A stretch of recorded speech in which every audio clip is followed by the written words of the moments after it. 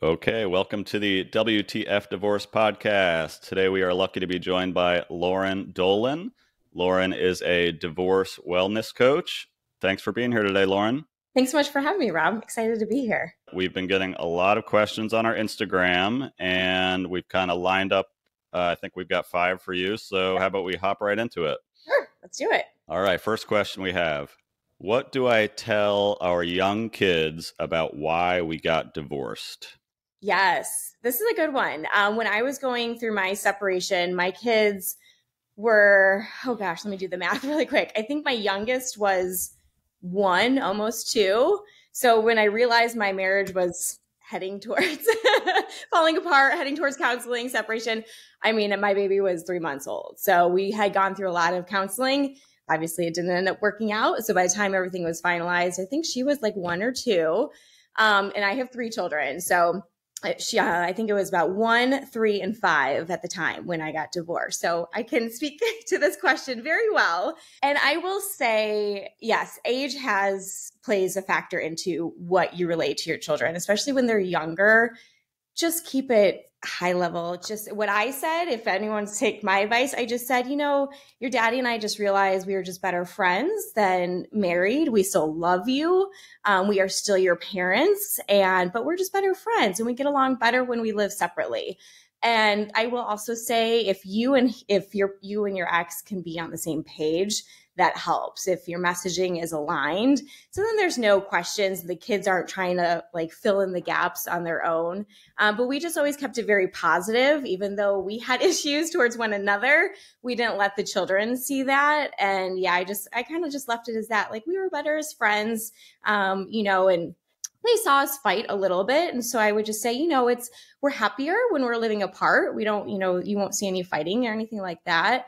And, watch your tone and your inflection in your voice, all of that comes into factor when you're talking to the kids. Regardless of you're separated, you're divorced for a reason. Obviously, there's going to be hostile emotions towards one another, but the children most likely aren't seeing that. They see you as their mother, as their father, however the situation is. So I just wanted to I was cognizant of keeping that just as pure as possible for the children. So they're especially at a younger age. So they're not left to, oh, mommy's the bad person, daddy's the bad person. I should not love this person. They don't need that. They just let them love one another, individually as their parents, and then just keep your issues between you and your ex or counselor. Yeah, that is, and let me say, that's a tough conversation. A lot of times it's the parents crying, not even the kids, because they don't fully process it. It sounds like you were able to get on the same page with your spouse at the time about this conversation. A lot of times we have one person that has done a little more research. Maybe it's the person that planned the divorce or initiated it. How do you present that conversation to your partner about having this talk? Yeah, absolutely. And I will say, without getting into any details, I will just say that the divorce came as a shock to me. So I was that person who was like, wait, what's happening?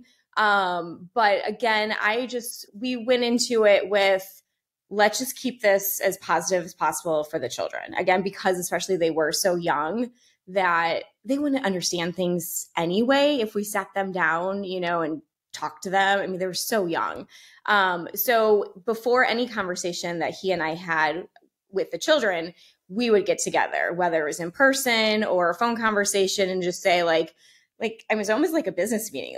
Okay, these are the notes. Are we aligned? Let's go into that. And if there's not something that we agree on, you and I can talk about that. But let's just at least keep this messaging clear for the kids. These are the points we're going to talk about. We're going to keep it positive.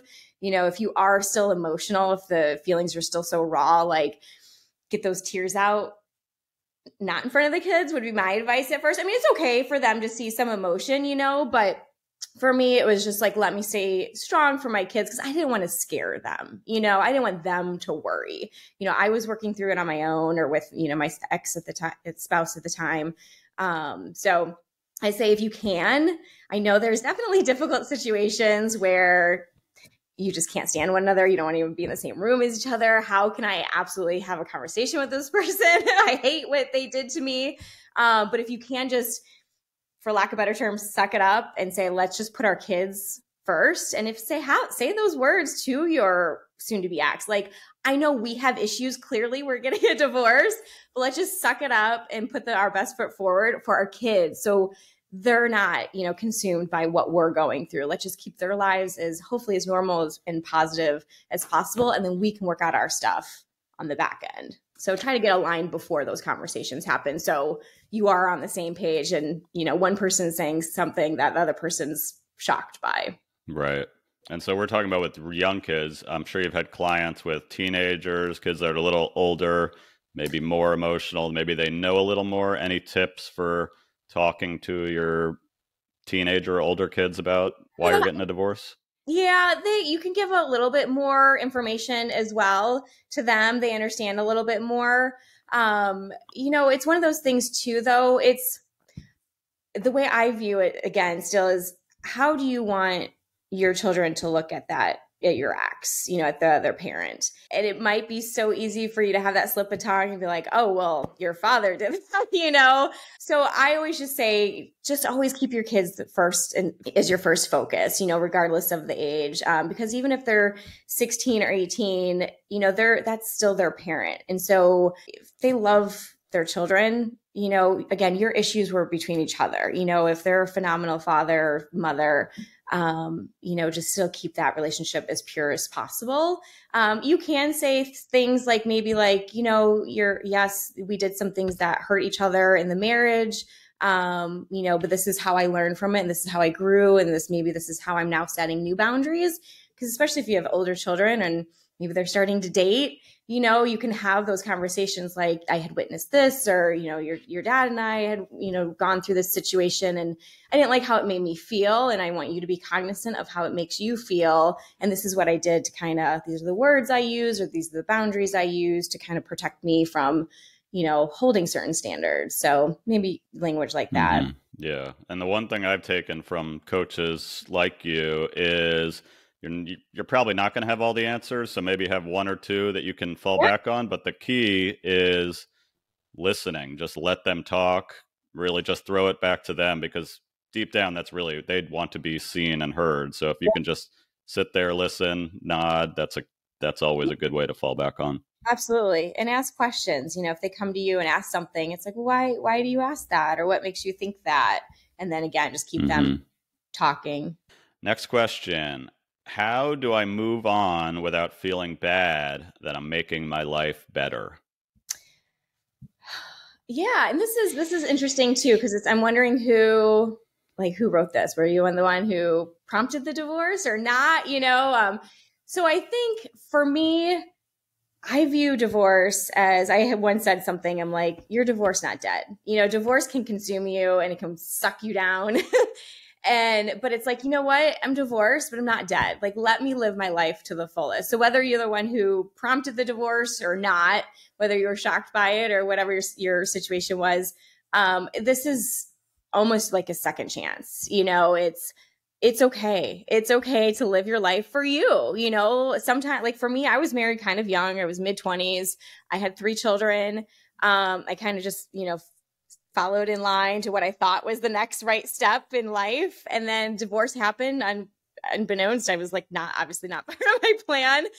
And then, so it's just like, I took a step back, like, how can I make this work for me? And it's that line that a lot of us always hear, like, it's not happening to you, it's happening for you. So if you can, release that victim mindset, it's like, okay, it's not happening to me, but it's happening for me. What can I do? And so I think there's no fault in really making this life as good as you want it, especially when children are involved, because your kids will be watching you, and they're going to see you thrive. So if you're focused on thriving and living your best life, and your kids are witnessing that, like, oh, wow, this happened, especially as they get older and they realize what divorce is. And they'll probably see situations where it wasn't that positive for some families, and they can see, wow, like my mom, my dad, like they went through this, but they're so happy and they're traveling or they're pursuing this new career, taking care of themselves.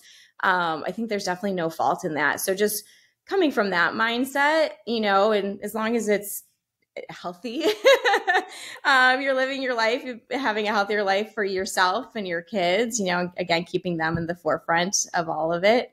I think they'll see that. And I will say too, one thing that I just thought of was so I have 50-50 with my kids. And so then when they're not with me, I did have a little bit of this guilt, like, God, I'm kind of enjoying my time, but I don't want my kids to like think that.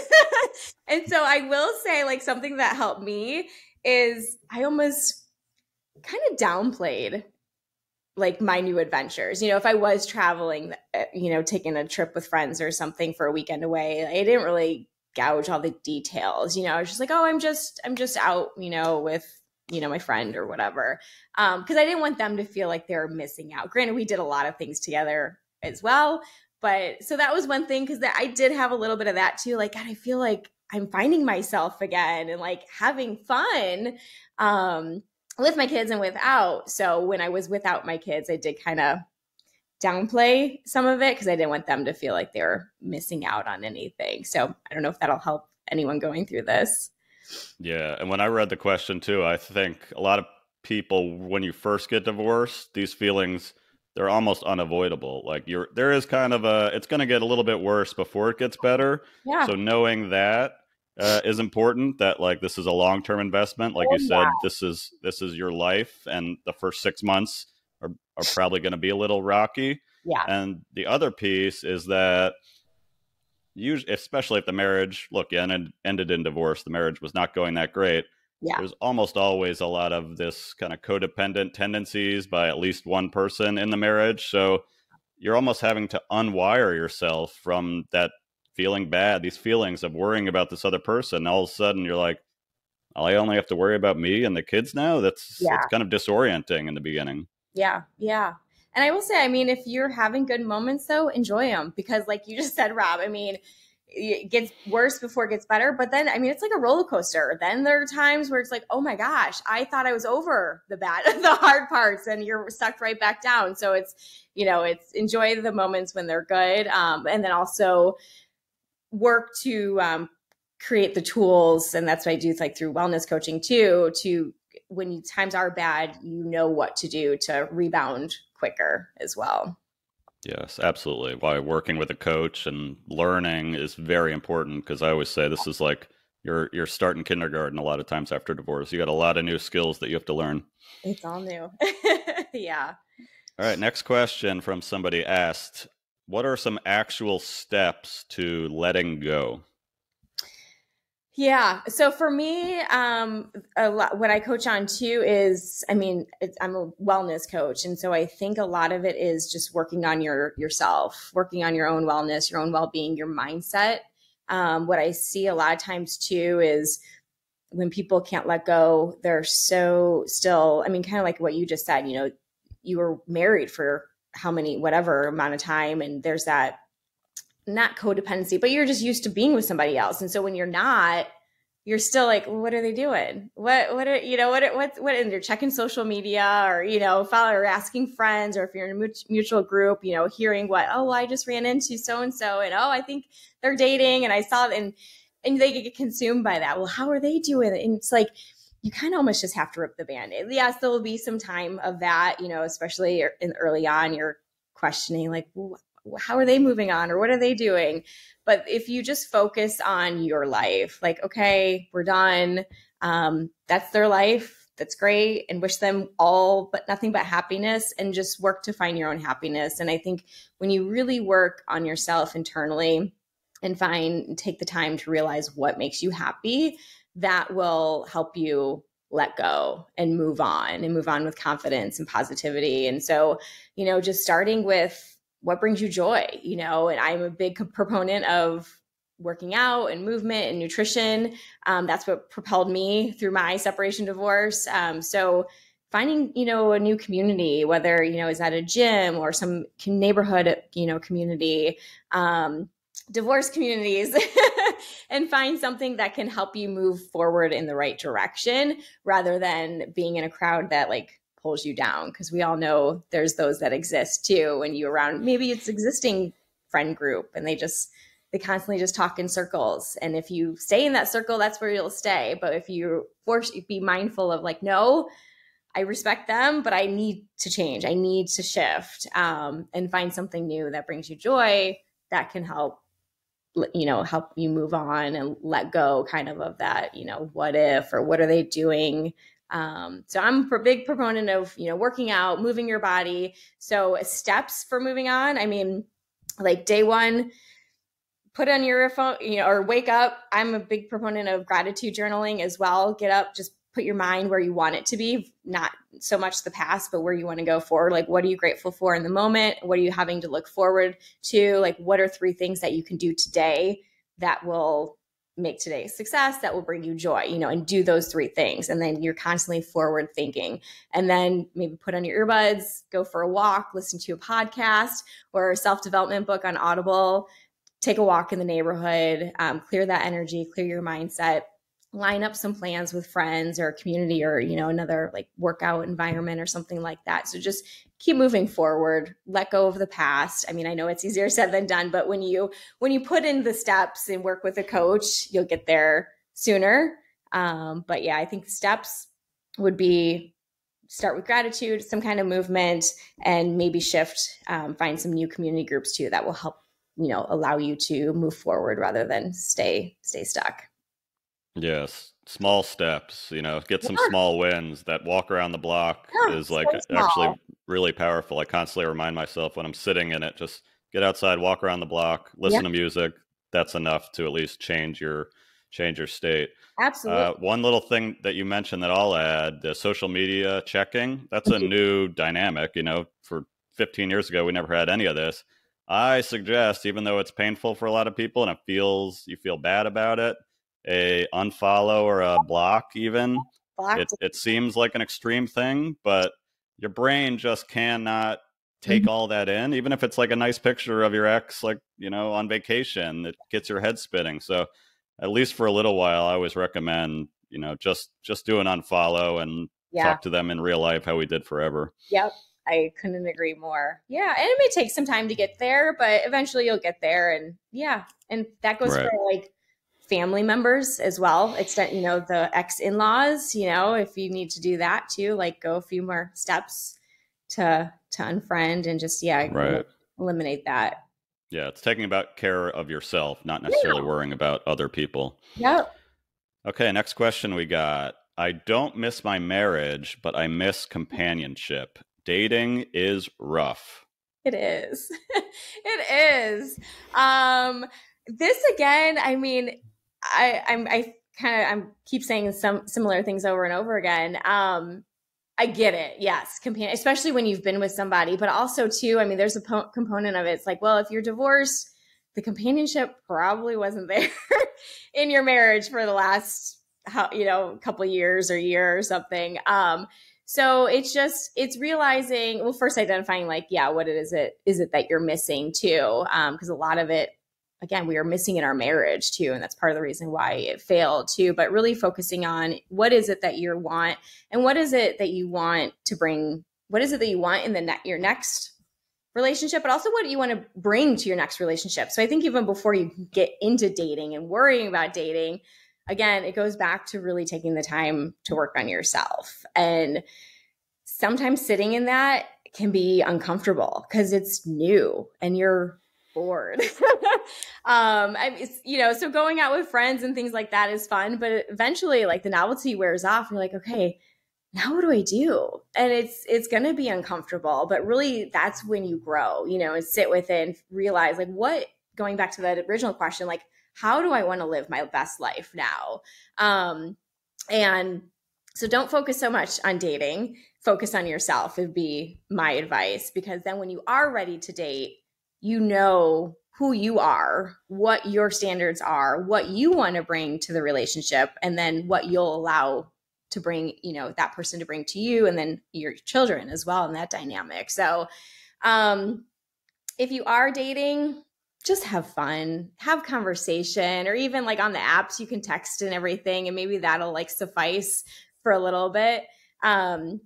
but really just work on yourself. So take that time to, take that walk, do the journaling, join new community groups, find what you're interested in. Especially now with the online world, there's so much to get into. Like, you don't have to go back to school. I talked to some clients, who weren't working, and then now they're like, well, I have to go back to school. I have to get this degree. I have to do it. And you really don't. I mean, you can, but you can do certification classes online, and that you're not sacrificing time away from your kids either. Do it at, night when they're settling in. And so I don't know, for me, it all goes back to just, again, working on yourself. And then that way you won't be I think you'll enjoy life more. I found that I started dating and I was like, I don't even want to waste my time dating right now. I want to work on me. I want to have fun with my friends, and then I'll figure out dating later. Yeah, I think a lot of people confuse companionship with dating, and it has to be in a relationship. And in reality, even personally, it's like friendships and connection that you're craving. And if you have that, you don't feel that need as much to date. That said, what you were saying earlier, if all your friends are married, that can be like a disconnect too, and that can be frustrating and a drag. So it's now on you to like initiate these new friendships and connections that's uncomfortable and tricky. But like you said before, you have to, find or create this new tribe of people that you can have this companionship with. Yeah. Yeah. And it's okay if your circle is small. I think you and I were chatting just before this, and we're like, our circles keep dwindling because we know like who relates to us, who understands, who we want to let into kind of like our circle. So it's okay even if you just have a few friends, but yeah, find that companionship within yourself and just friends. And then naturally it'll evolve into dating, and you'll be better prepared to date too. Because I think if you're too consumed or too worried about dating right off the get-go, you'll probably just be repeating old habits, old patterns.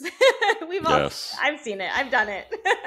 Right. We've all done it. So what do they call it? I don't know if it's trauma bonding, but it's something familiar. That's for sure. Exactly. All right. Next question we have. How do you co-parent with a 2.5-year-old post an affair? It's tough to manage all the things. Yeah. This one I can relate to. Again, I think I've said it in, to response to some of the previous questions.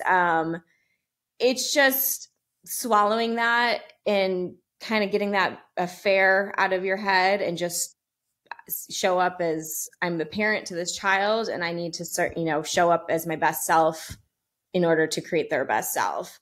And it's kind of putting the differences aside. Like, again, work with a coach, work with a counselor, have those conversations with your ex. But it's tricky. I get there. I've been there. So it is really just showing up. But again, it's doing the work for yourself that's why I do what I do, because it's so important. Because if you don't work on yourself, you are going to just show up and fester all those emotions, and they're going to come out in your children. And the 2.5-year-old doesn't know what's going on. They're just going to see mommy or daddy upset. And so it's so important to work on yourself so that you can handle these situations. Because yes, when you're always going to have that affair in the back of your mind. And the second your ex says something to you, you're gonna be like, well, you're the one who, you had to go and do that. But it doesn't solve anything. You're divorced. What happened. How are you going to move on? And so I think that's, if you can get in that mindset, like, okay, it happened. It's in the past. Keeping those thoughts is not going to serve me. It's certainly not going to serve my child, who doesn't even know what's going on. So how can I just show up as my best self and really work on yourself? And eventually you realize, like, though that infidelity, that was part of that person's problem. It's not your problem. That's something they need to work on. Yes, unfortunately, it probably, played factor in the divorce. But that's something they have to work on. If you can stay in that right mindset and take care of yourself mentally, physically, all that, and just put that forward for you and your children, you'll be in a much better state. And, how to handle all the things. Yeah, again, I had 3 kids. I was working, handling this divorce. And it's a lot. And it continues to be a lot. I mean, co-parenting is hard. Just because you're divorced doesn't mean it's going to get easy. So, but for me, again, it's working with clients and like just focusing on, again, like what we were just talking about, those steps. What steps can I take today to keep moving forward? If you just have that mindset every day, like, okay, yesterday was yesterday. What's today? What can I do?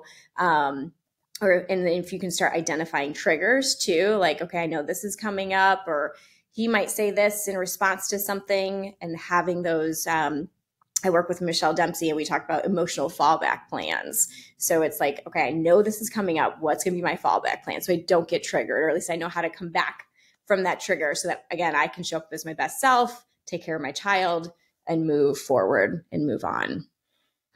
Yeah, it sounds like having that foundation of wellness, it just, if you're not really taking care of yourself, it's like eating junk food. It's going to be much easier for that stuff Yeah. to fester. Doesn't mean it's going away, but Yeah. you'll have like these muscles, Yeah. physically and mentally, that'll help you push through it. Yeah. Well, and it's just like, if you're, and I'm not even saying, you don't have to be a bodybuilder or go run marathons or anything like that, but just like you said, those small steps of even just if you're going to get triggered, be like, let's go take a walk. I just need to breathe. I need to move this energy around. Grab your kids. Let's go out and take a walk, or if you can by yourself.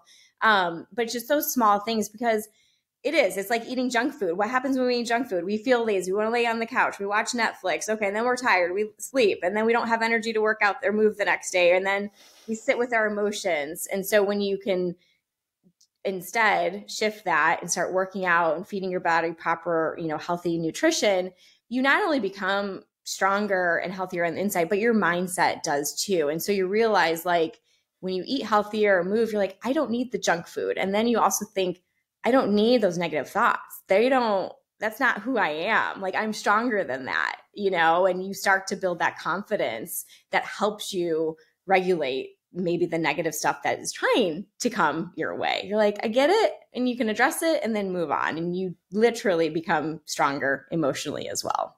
Great place to end on. Lauren, thank you so much for being on the podcast today. Can you let people know where they can find you? Yeah, thanks for having me, Rob. I am on Instagram at Your Divorce Bestie.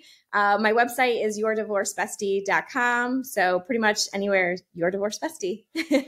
Yes, definitely check out Lauren and her story. She's given all kinds of great tips on things like nutrition. When you were just talking about the Oreos, that's when I was thinking I need to be paying more attention to these things. Thank you so much, Lauren. Thanks, Rob. Appreciate it.